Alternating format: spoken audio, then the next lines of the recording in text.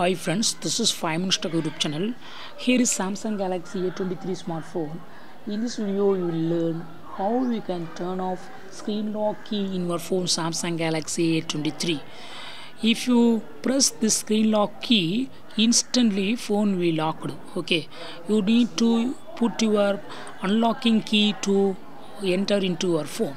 If you want to turn off this function, then go to the settings of your phone here and click on lock screen and click on secure lock settings and try your current pattern for authentication and turn off this button lock instantly with side key. But it will not work if you have turned on smart lock. Except smart lock, on all other times it will work. Okay, now it will not lock instantly with side key because it is already turned off now.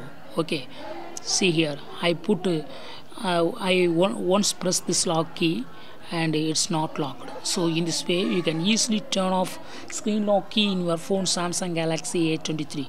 That's all friends, thanks for watching, bye.